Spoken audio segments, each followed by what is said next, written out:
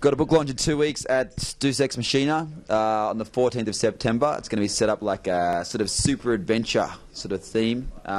If you ever remember Revenge of the Nerds, there's going to be like a little racetrack out the back for little sort of mini motocross bikes with Brownie, fancy little stunt rider, and Brown's graphics, Brownie. And if you want to come along, feel welcome. We'll be flogging these things. And frisbees, if you like frisbees. There's going to be lots of frisbees there too. And ladies, lots of ladies. And men, if you're a lady. Basically, it is a journey I took from Australia to the Arctic Circle by land and sea over 2 years. 90,000 kilometres. I went to jail, dislocated a few bones and relocated them. Went 14,000 kilometres down the Amazon.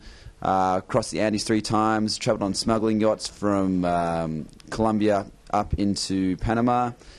Lived in the Panamanian slums. What else? Almost hit a puma. Met the president of Panama. Swam in the Arctic Circle. Rebuilt my engine 4 times due to my seriously bad abilities when it comes to mechanics.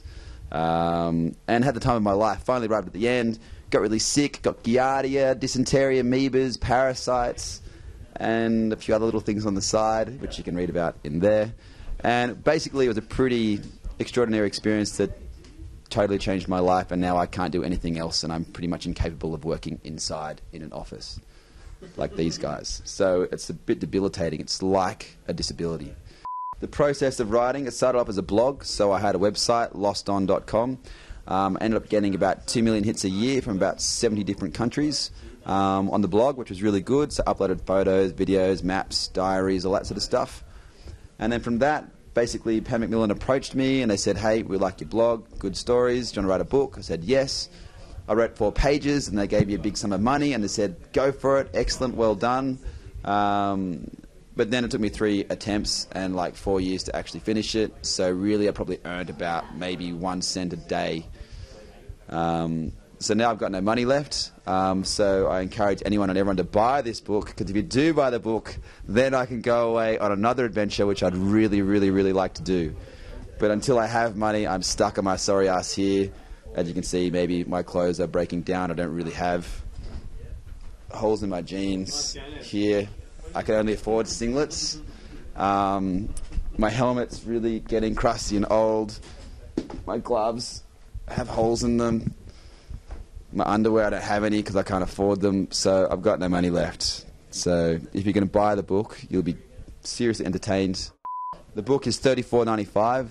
You can buy it from your local bookstore, or if you find me on Facebook, Steve Crombie, or Twitter, Steve Crombie, then I'll forward you a book and that'll give me an extra couple of bucks on the side. They're also running a giveaway. The competition is based around signing up for a newsletter. Signing up for a newsletter. So if you sign up for a newsletter in the next 8 weeks, little while. in the next 8 weeks, you may win a copy of the book, which is very exciting for you. Another thing, if this gets up before Father's Day, what better gift to buy for your dad? This is a perfect adventure, men's own adventure, also good for ladies. If you've got a lady in your life, you should enjoy it as well. So pretty much anyone, really. Old people, young people, gay people. If you need to start a fire and you're going away, it's a really good way to pack things really small. But I recommend you read it first. There's also lots of pictures for people who can't read. There's heaps of pictures in there of like jumping between fancy rocks and stuff, bending handlebars, almost hitting pumas, hanging out with the president of Panama half nude, pretty girls, tattoos, cocaine addicts. Soon there will also be footage on the Transmoto website of from the journey.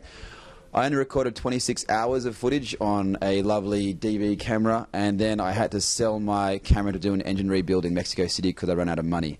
But I edited that down to about 22 minutes, of which you can see a short sequence on the Transmoto website.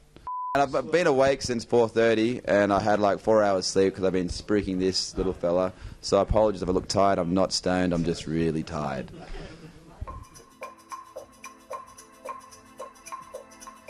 The only way I'm coming home is by bike or by box.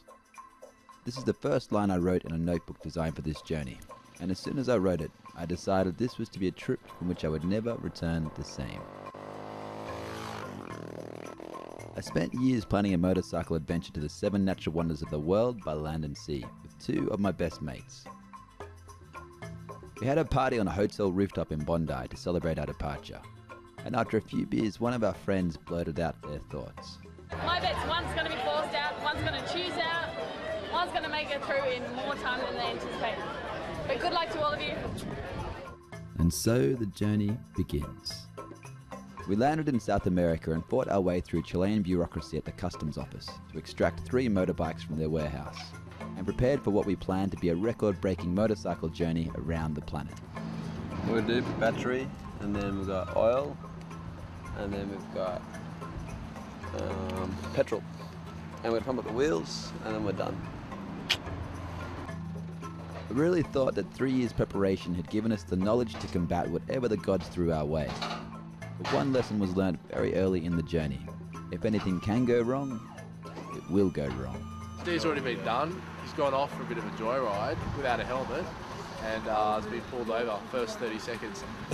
Pretty good start to the trip, but hey. Anyway, we're going to go. Yeah. All right. Jackets on, helmet on, and out of here. We left the capital of Chile, happy to be on the road. And on the 3rd day in... There's one mirror. There's the rest of the ship. That's exactly where it landed. My sonny went all the way over there. I had a big stack. Really? Yep. Were you going too fast? Yep. I was enjoying it though. Speed kills, doesn't it?